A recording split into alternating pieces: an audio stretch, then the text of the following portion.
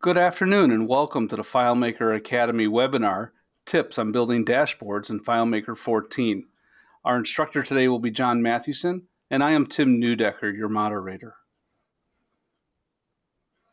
FileMaker Academy is a consortium of 8 FileMaker Platinum level FBA members who are trying to bring education and standards to the FileMaker community with free lessons and webinars. All of these webinars, although presented live, are also available on our YouTube channel, FM Academy. Kyo Logic, today's presenting company, was founded in 2002. We are a FileMaker Platinum company. We support the Northeast Corridor from New York all the way to Boston. We specialize in FileMaker Pro development and integration. We are now offering training services. We provide cloud hosting, and we sell FileMaker licenses to help support our customers. Our presenter today is John Mathewson. I'm going to hand the mic off to him now as we learn about building dashboards in FileMaker Pro. John? Thanks, Tim. Welcome, everybody. I'd like to present today in really 2 different sections. One, I'm going to talk about key performance indicators and using dashboards as a way to look at those. And I'm also going to cover several examples of using FileMaker tools to drill into data and analyze different business situations. I have an interest that goes back for quite a long time in this whole subject. It started in the 90s, early 90s, when we ran an ad agency, and we embraced the total quality movement, which ultimately became Six Sigma. And we were really good at establishing key performance indicators, which are tools that we would use to analyze the business. But one of our big challenges was getting at all the data. We had all this information being stored and placed around the organization, but how do we actually get to visualize it and see it? And that's always been an interest for me. I was very much inspired at DevCon, where I saw a speaker, Luke Rochester, who spoke on the subject of business intelligence. And Luke has been at it for 20-some years and gave 2 presentations which were very much inspiring to me and led to my wanting to do this presentation today. So what we're going to do today is we're going to talk about KPIs and dashboards. We're going to talk about data warehouses, what they are and why they're important. We're going to use 3 examples of using FileMaker to look at information. One is going to be creating a pivot table, dynamic pivot table, where we can actually change the characteristics of the table dynamically. We're also going to look at creating linked navigation from a dashboard to our underlying data for the purposes of analytics. And we're also going to look at creating trend lines. We're going to look at things like how can we predict a little bit ahead of today's information to see what might be coming down the path. And at the end, we're going to share some additional information, including some interesting work that Luke is doing that I want to share with you. So why does business intelligence matter? And I think it really is about what they call the new knowledge worker, or some people call it the new agile worker. And the idea behind it is that we want to get people spending more time using data than preparing it. Historically, and certainly we see it in companies we've dealt with, where people are spending tremendous amounts of time having to prepare information for meetings and other purposes, and that really cuts into their ability to actually start working with the data and problem solving. Problem solving is actually the most difficult part of the process, and it's really important that we have time for creativity, and importantly as well, moving from superficial information to sort of underlying root cause, so that we can get rid of problems once and for all, as opposed to having them solved on a kind of temporary basis and then recurring after that. If you look at the graph on the right-hand side, you sort of see that this process goes through 3 stages, starting with descriptive information. In other words, it might be looking at reports, what are our sales, what are our pieces of information, moving then into analytic information, which is where we might be looking at the various things that are happening and trying to understand some integration between different pieces of information to understand kind of some causes, and then moving ultimately towards trending, which is talking about future and how does that impact us. So when we talk about KPIs, there's a few tips, and I want to point out that this is something that there are people who spend their entire lives working on this, so that I'm just giving you a very much of a top-line overview, but it's based on stuff I've learned and also some of the experience we had working with the total quality and Six Sigma processes. One of the questions that people often ask is what makes up a good KPI, and I'm going to speak to that a little bit. One of the things that people say is a great benchmark would be, okay, if you go away from your department, your company, whatever your role might be, and you went away for a couple of weeks, what would be the things that you'd want to know about so that you rested easily at night? There's nothing worse than going on vacation and not feeling like you are confident that things are going well back at home. So what sorts of things would you want to know about?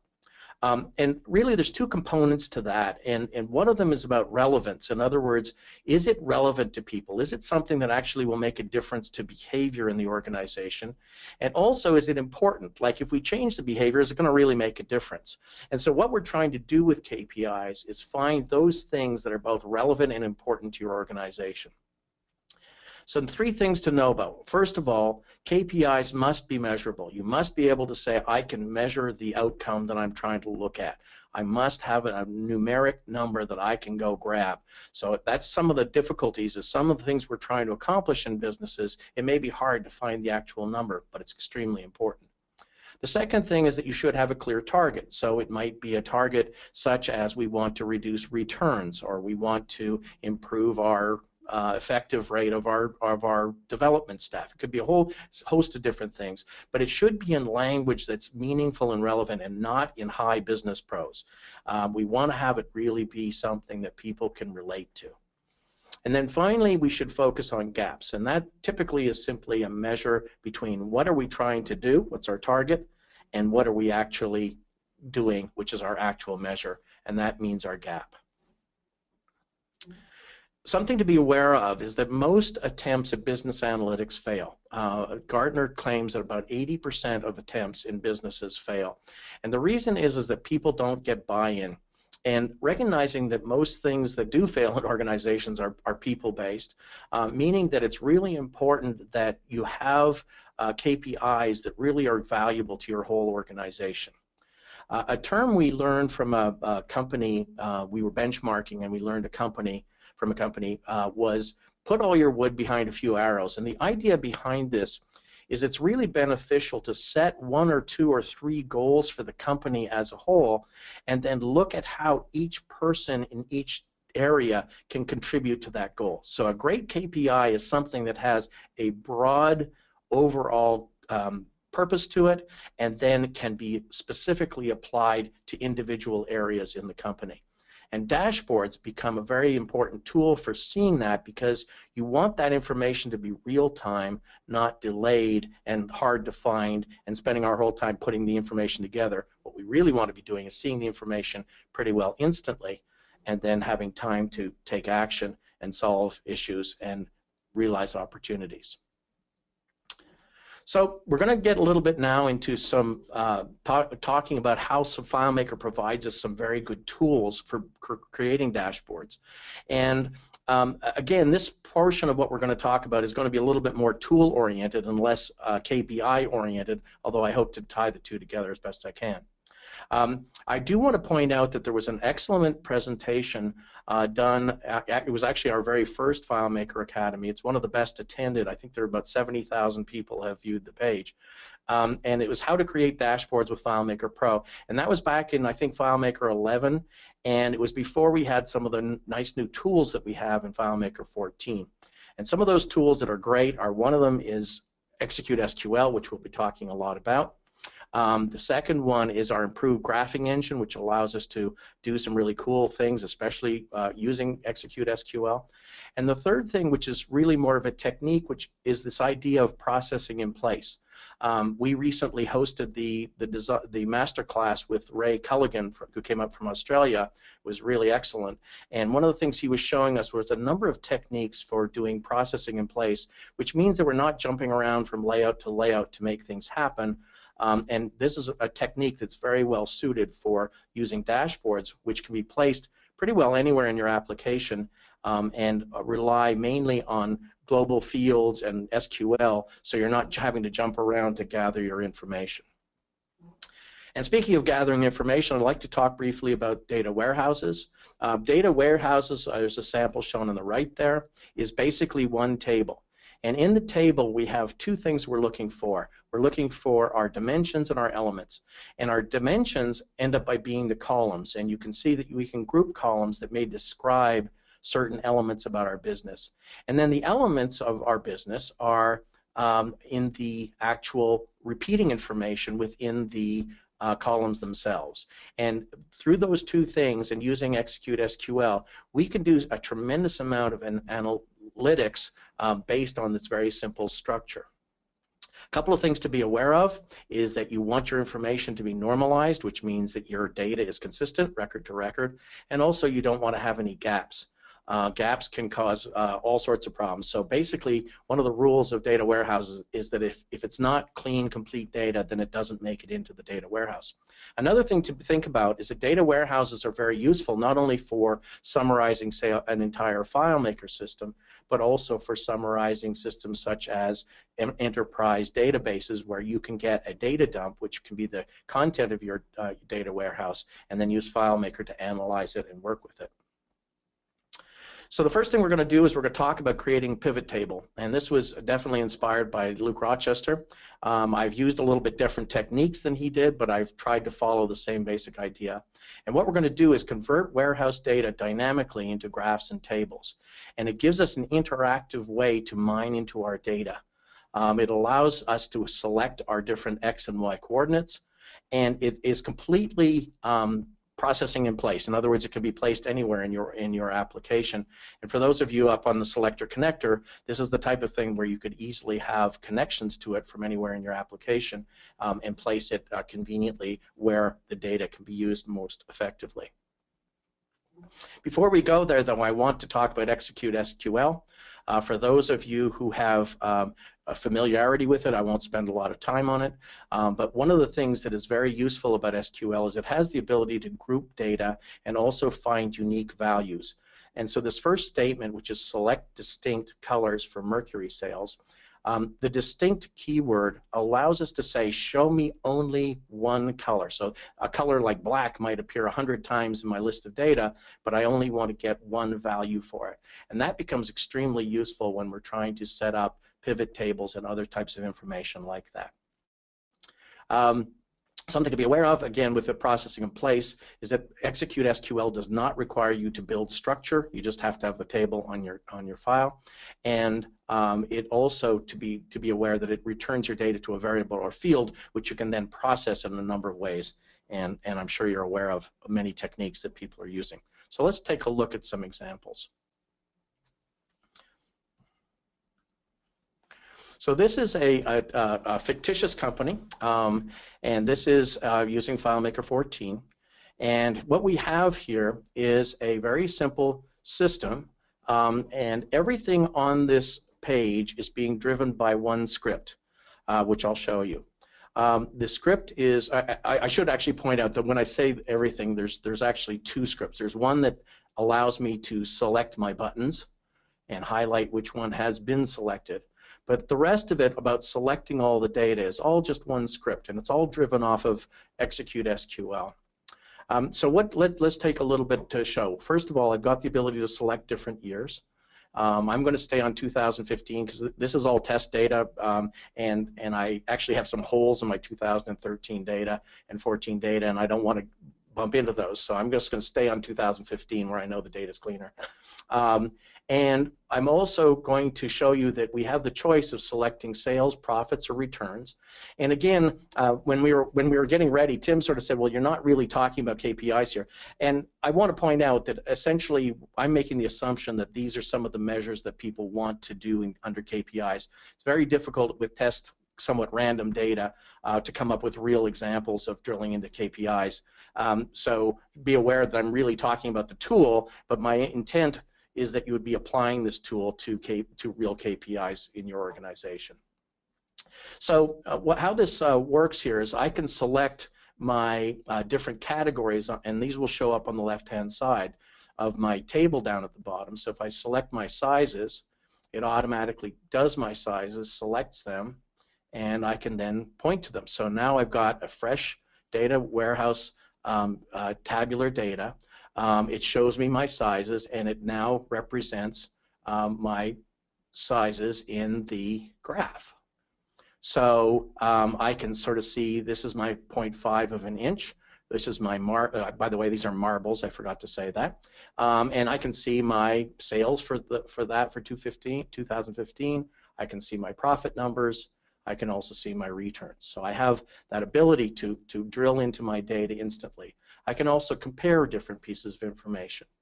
And again, this is all being driven. I can change my my cross tab essentially from, say, months to categories. And when it refreshes, you see that now I can see my sizes. I can also see what the cross tab different categories of marbles that we sell. And you can sort of imagine from this that we could start to do all sorts of analytics about how things are selling, what returns there are, etc., which could probably lead us to some valuable information about problem areas, things like that, areas where profitability was low, for example.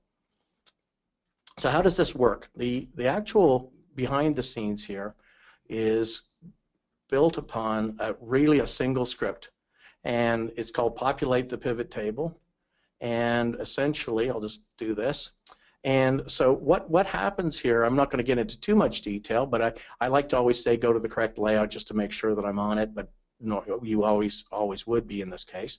And then what it does, it populates a variable that give me my Y labels, which are basically populating the vertical over here.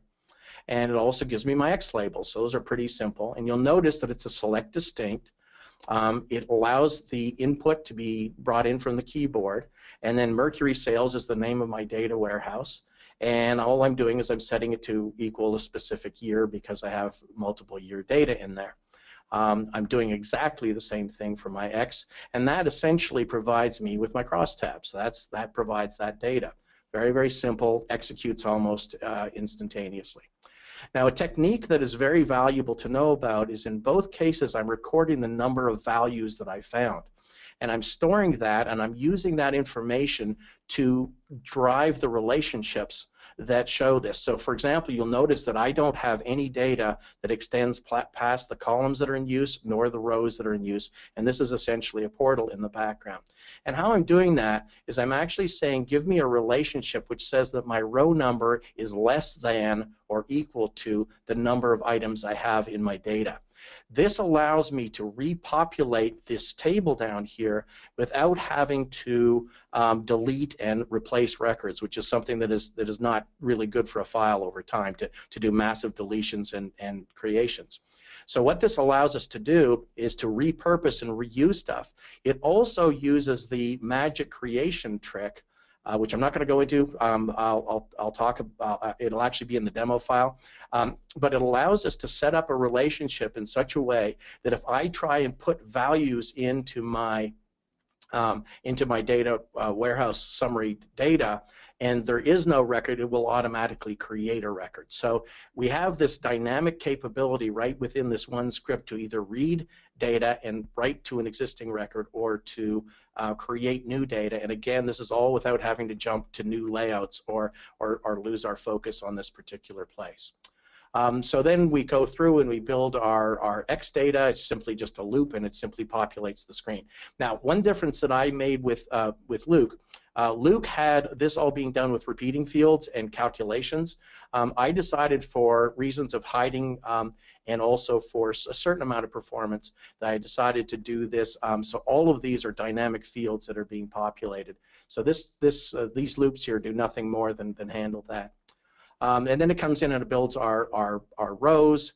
It starts off by building my labels and populating those. And this is the actual technique that has the magic. If you notice, there's a VLCR, which means auto create. And when I populate this, it auto creates the record if it's missing, or it selects the record if it exists. And that's a technique that is being widely used in the selector connector. Same thing then as we come down, we start to populate our pivot values. And then we come in here and we select each row. and we do a select for each row, and then we simply do nothing more than populate the row into the fields that are available, and also very importantly, we stop the process when there's nothing, and then we use the hide data to suppress any information that ends up by being empty at the end of this process. So one of the things about this loop is it actually goes through all 12 of the fields so that it makes them blank and therefore hides them. And then down here is really just some housekeeping. It simply does a perform script. It clears the graph line. It clears these graph lines if the nature of these the y values essentially change. So that's just it, and that's the whole script. That's everything. Does everything in front of you. So another thing to be aware of is actually building the graphing engine part of this. I'm going to go back to months just for fun, and here's my months by size. And if we go into the graphing engine, which is just a wonderful tool. It doesn't have everything, but it's got a tremendous amount of power. One of the very important things, if you want to do any processing in place, you must set this to the current record delimited data. And what this means is that we're getting our data from SQL statements, not from related information or from the found set of records. So that's a very important setting, and nothing will work if this is not set correctly. The styles component is really just all to do with visuals. And then the chart component is really where we're able now to have various dynamic titles, such as looking at what year it is and what type of dashboard we're looking at. Is it return, sales, etc. We've selected it as a line chart. And then we have various kinds of dynamic creation of titles on the side, etc. And at the bottom as well, which are dynamically created. And then here is the most important part, which is actually our data sets.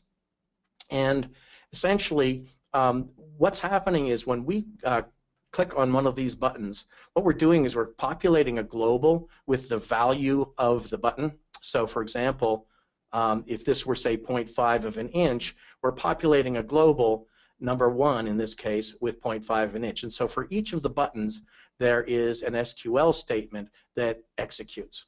And here's our data.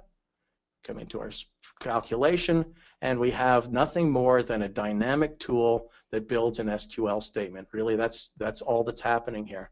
And so I'm not going to go through this in great detail because I'll have everyone falling asleep. But one of the key things is that it only finds the data if the show line is true, and that's controlled by the button. And that's how we're telling the graphing engine to either show or not show. If this is empty, then the execute SQL returns no data, and the line gets suppressed, as does the legend, and that's all handled automatically. So essentially, that's the bottom line of it. So as you can see, for those of you who are familiar with this, you're probably saying, yep, yep, yep. And for people who are new to this, you're probably saying, boy, there's a lot of kind of making all the parts work together, and I would say that's absolutely true. But none of it's all that difficult, and it obviously gets much easier once you've done it for a while and you sort of know where all the various components are stored. But once it's done, it's really powerful, and you can do some really cool things with it.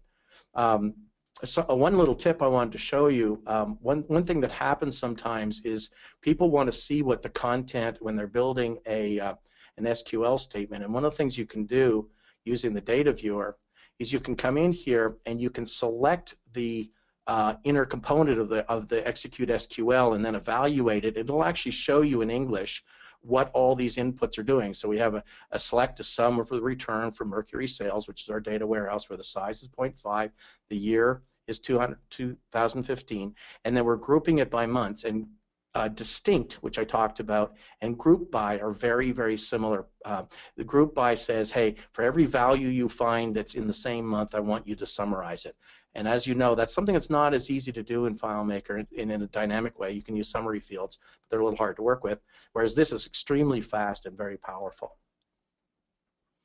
So that is the pivot table, and I want to now move on to some other techniques that we can show you. And again, these sample files will be available, so you can take the time to sort of tear them apart and play with them. So we go back to our slides here for a second. So we came back.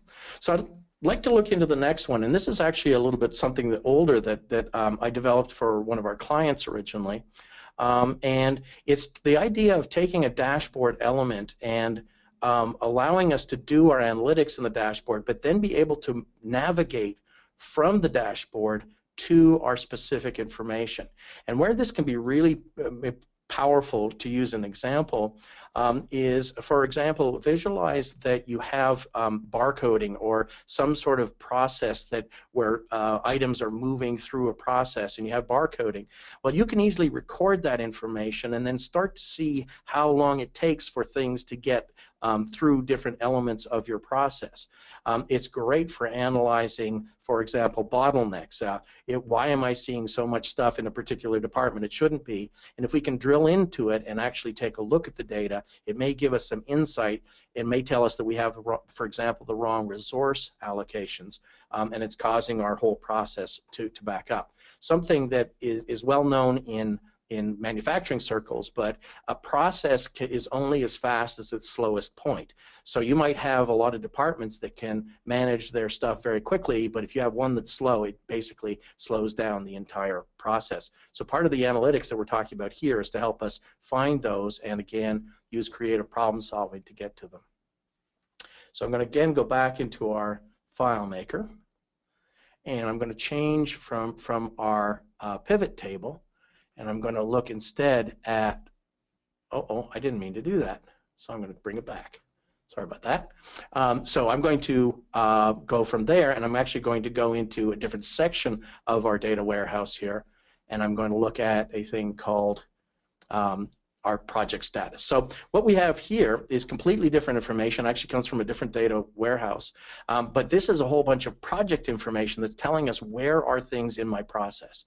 So I have several different departments. I've got quality assurance, I've got active projects which clearly haven't been defined, I've got stuff I've already delivered, I've got stuff that's in design and in production, and what this allows me to do is very quickly see these. Now what you would obviously do if you're doing this for KPIs is you'd set standards for all these things, so you'd be able to quickly identify, and you could actually have this showing gaps, such as here are all the projects that are in these areas that are past their date due. That type of thing would be much more valuable, but to be honest with you, it's a little hard to simulate that data. But you can imagine in a real life situation, that's what you'd be doing. Instead of showing the raw data, you'd be showing the gaps. You'd be showing things that are not meeting, complying with your expected. And then what you'd do is you'd take one of these areas and you'd say, okay, I'm going to go drill into it. So I'm going to say take a thing like quality assurance 32. So I come over here, and the technique we've used here, by the way, is pretty simple. Before I drill in, there's nothing more than a container field here and conditional formatting. So by the graphing engine always builds its tables in the same order. So you can actually come in here and identify each of the different colors, and then you can accept up to 12 colors, and then it does nothing more than map the colors. So we use the custom color with the eyeglass, what's it called, the dropper, to select the different colors, and then we were able to put that in the conditional formatting, and then when it draws that to the menu, it matches. So you have the visual reference, and then what's going on in the background here is nothing more than there is a navigation table that's being populated by, again, an SQL statement. No surprises there. And all it has is the dynamic links to the data that are related to each of our different panels. So I'm going to go back into, say, the quality assurance. That's our brown. I go into that, and here we immediately have access to our data. And again, this is all fictitious data. So, but imagine that you had really powerful information in here, and you could sort of see start dates, end dates, why it's late, notes, all sorts of different things. And then you can furthermore, using the new pop-ups that are available, you can do things like have a drill in. And you'll notice that I'm doing this all without jumping around, without leaving the layout, without going anywhere else. I'm providing tremendous access to my underlying data. And I think this is one of the areas where you start to get data warehouses and dashboards actually linked up to your live data. And that's where you have, I think, the real opportunity to start to do creative problem solving. So this is a little bit of a simple technique. What drives this is just, again, one script. And essentially what happens in here is navigate, well, select the status data. So essentially this is, I'm using a little bit different. I created this, as I say, a little while ago. And instead of going directly, I'm actually populating some global fields, but I could have used variables. And then it eventually comes down and it goes to a nav layout. So this does a little bit of jumping around, which again is not entirely necessary, but at the time I did this, this was the technique. And then it simply goes and it loops through all of my data and sets the correct interval, giving me the information and a reference number that gives me the correct navigation to the actual data. So it's really pretty simple. And then when I want to actually go to the data, I simply pass it that information, open a viewer window, find the relevant data, position the window correctly, and have all the data sitting there. And again, this is somewhat of a superficial treatment, but I think it gives you an idea of what is possible. So that's a technique number 2 that I want to show you. And again, this will be in the demo files, so you'll be able to sort of tear this apart and see how you could make this work in your applications. And I'll head back now to the keynote. And I'll go into my third example, which is getting a little bit more, if you remember that graph, we're getting a little bit more to the right-hand side of the graph, which is we're going to start talking a little bit more about trending and looking a little bit more into the future, which I think is very important, and is certainly as you get more experience with KPIs and dashboards, you can sort of move in that direction. I know that's what I'm interested in doing in our business, and it's a little bit of a learning curve getting used to this whole way of approaching your information, but when you get really experienced at it, you can sort of see where doing more forecasting starts to become extremely valuable.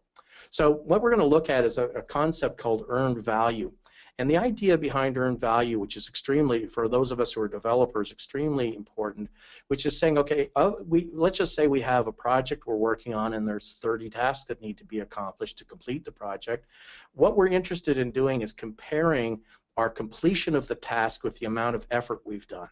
So we may have, for example, we may have completed 6 hours worth of tasks, but it only took us 3 hours of effort to do, and so currently our project is looking good.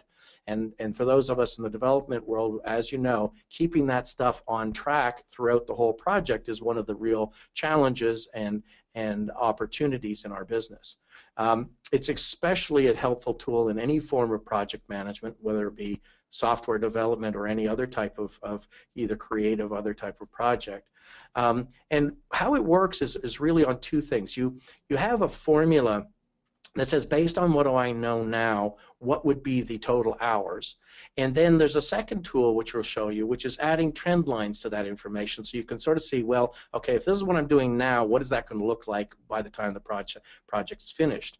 The process of comparing project information to the completion is really a very simple process of saying, what are the total hours, what % complete am I, and what % of my effort have I spent? By comparing those and doing a little bit of math on those, you can project what the current view is of our future completion. Adding a trend line to that gives us another layer to be able to look at that. And so let's take a look at that and see what we've got. So I'm going to go back to FileMaker. I'm actually going to minimize some stuff here.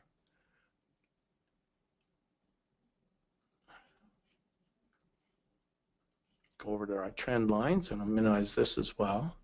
Keep it from being too cluttered. So here we have a very simple project, and let me tell you a little bit about this. So what I have here is I have a very simple project that's set up, and it's very basic. My data warehouse is pretty simple. And essentially, I've got a 10-week project. I have a series of planned tasks and how many hours they're supposed to take per week. I have how many I've actually completed so far, and by week, and then I also have how much time did I spend. Now, if you look at this particular case, they're all the same. Our planned, our completed, and our worked are all the same. It's all projecting 220 hours, and if you sum up this total, you'll see it's 220 hours. So when we go to the graph, you'll see that what is exactly that. I basically have my hours worked, my hours completed are identical. Now when I go to graph number 2 and I look at that, I see my total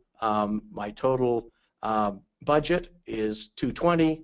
I'm on a straight line according to and there's absolutely no variances involved with what I'm trying to do. And when I come to my graph number 3, which is actually a real test, my trend line, my budget, my projected, my hours worked, they're all just completely lining up. And what this tells us is that when my data is the same, all of these predictive tools essentially are predicting accurately. So it's a bit of a test of concept. So when we come back in here, go to graph number 1, what happens if instead of everything being perfect, which is scenario 1, we start to have some variance? So now we're measuring our hours, and we have our hours worked, which has got an X, and our completed, which has the circle. And we see that it looks like my completed is a little bit under. It's been over in places, but it's really hard to tell kind of what's going on here and where that's going. So one step up from here might be to say, well, why don't I take my cumulative total of what I have budgeted, of what I've completed, and what I have spent my effort, and compare them. So I now have that, and I'm starting to get that, and I can see I'm going up to my line, but I don't really have a really good sense of kind of where this is definitely headed. So if I go to graph number 3, I start to get into my predictive analytics. And what this starts to do is that these are the projections of the total project using that technique, which is comparing percent complete to percent effort, and projecting that against the total budget for the project. What you can start to see here is that it's changing every week. So once again, it's a little hard to get a grasp. And again, this is simulated data. So in real life, this might be significantly more jagged than it is here. But you're starting to get a sense of where this is going. And so what we do is we use a technique called least squares, which is basically tells me that for each of the projections, run the math and give me a line that most accurately predicts what is going on here. Now, least squares techniques tend to be very strong in terms of seeing a jagged line and saying, well, what's the trend line through it? But you have to be aware that they can be affected by things like seasonality and other things. So it's a very powerful technique, but it's a technique that you want to use with some understanding to make sure that the line it is trending for you is accurate. In the case of a project, it's pretty good, though, because we sort of have, in this case, 7 weeks of data, and it's able to tell us that we're looking towards being somewhat above budget by the time we're finished. Another thing that can be kind of interesting is to change our data and see how it affects the lines. So for instance, in this case here, you can see now my trend line has changed quite a bit, and it's just been by a somewhat different behavior in the project. My lines are tracking each other fairly closely, but things that were looking quite bad, so you might be in here looking at, boy, things are going really badly, but then they started to get better. And the cool thing is that because this is a dynamically calculated line, what it's doing is it's immediately telling you where things have changed. So this is a really great technique. I've used it, for example, I do a lot of electronics work, and I have to compare the results of different tests that I'm doing on electrical components. And there's nothing like these lines, because if you do the same math on the same input data and the lines are different, then you know your data is different. So they're actually really powerful. And one of the things I learned from talking with Luke Rochester over the period since DevCon is that there are many techniques like this, and there are people, as I say, that this is their primary thing that they do in life is helping people get in touch with these sorts of predictive trending kinds of tools. This is a fairly simple example, but it's still a pretty powerful example, and it's one you can quite easily implement in FileMaker. So if you want to see the calculate sums, there's a lot of this stuff is simply just doing the math, just doing column to column math, total projected. One of the things I try and do, by the way, I should have mentioned earlier, is keep any sort of calculations out of a warehouse. You want it just to be raw data for performance. You probably could use stored calcs, but I think it's better just to have everything scripted. So this is just doing really very straightforward math. Then what it's doing is it's doing an SQL statement, which is extracting a series of different technical numbers from the data, and this is something, by the way, that you can easily Google. It's very easy to find. And then it goes through and it starts to calculate the slope of the line, and I'm not going to go through this, but this is essentially looking at the difference between where the line is and where it's supposed to be, and there's a series of squaring and multiplication, and lo and behold, it comes out with a slope, and then similarly you can apply that and get an intercept. So again, this is something that will be in the demo files, and so you can go and dissect that to your heart's content. Again, it's available on Google. So this is a third technique. I think it's quite powerful. And again, imagine applying this in real life situations to your KPIs, so you start to get real analytics about how things are performing.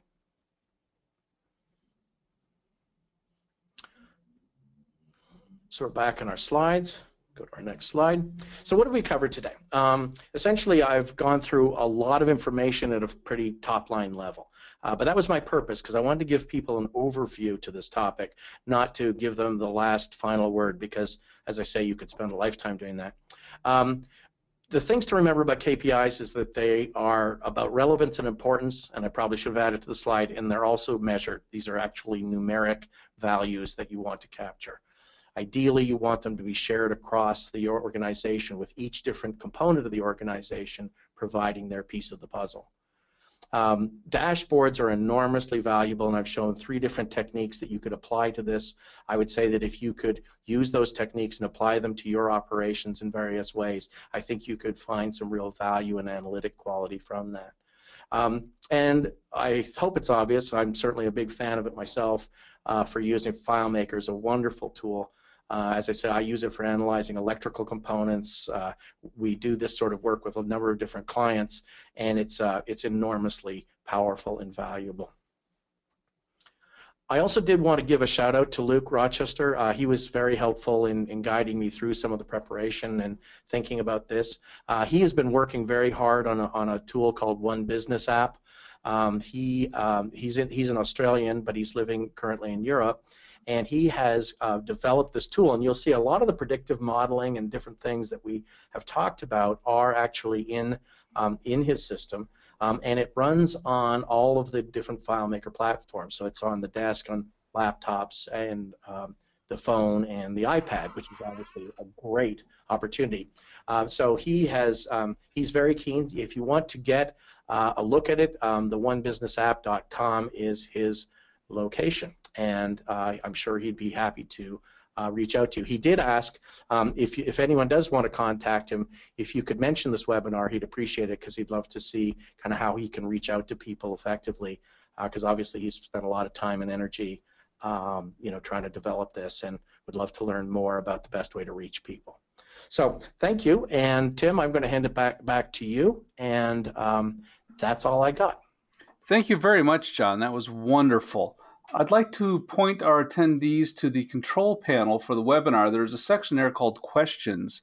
If you have any questions for John, now is your time to go there and enter those questions, and I will try to ask him those questions right now at the end of the webinar. So the questions section in your control panel. The number one question we have coming in, John, is will these slides be available for downloading, and can I see the recording? I'll go ahead and answer for you while you catch your breath. Of course, all the slides will be available in a PDF along with the demo files, and we will be placing a video of this session on YouTube in the FM Academy channel.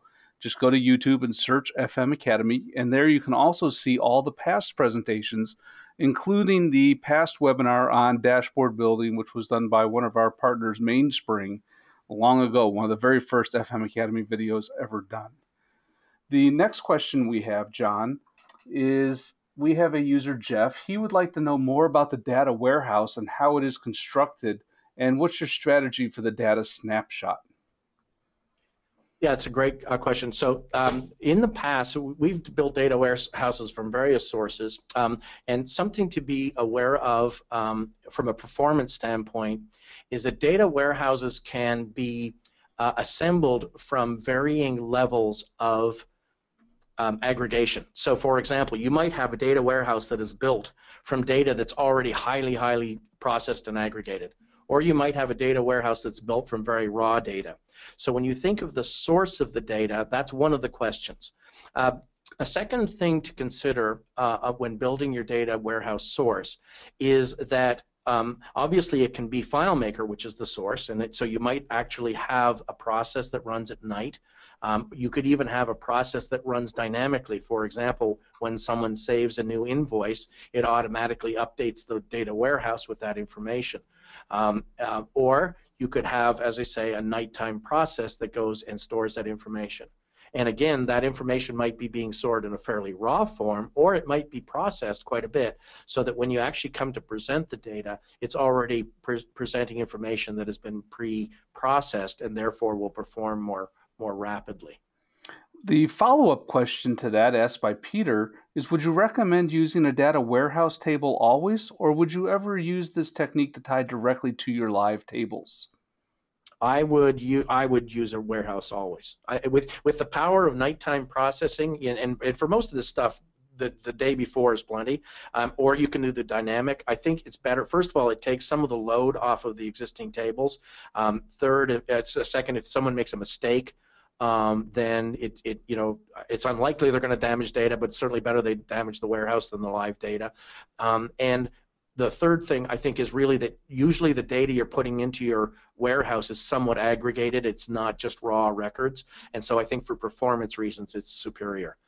The other thing to remember also is that there can be normalization issues, and also you do run into situations where the data warehouse actually comes from multiple sources. So for instance, certain of those columns I showed you are coming from FileMaker, certain other ones are coming from a corporate database, enterprise database, which is maybe a query that's downloading, and other things might be coming in from even more dynamic sources that are specifically designed to populate the warehouse. So I would definitely recommend using a warehouse.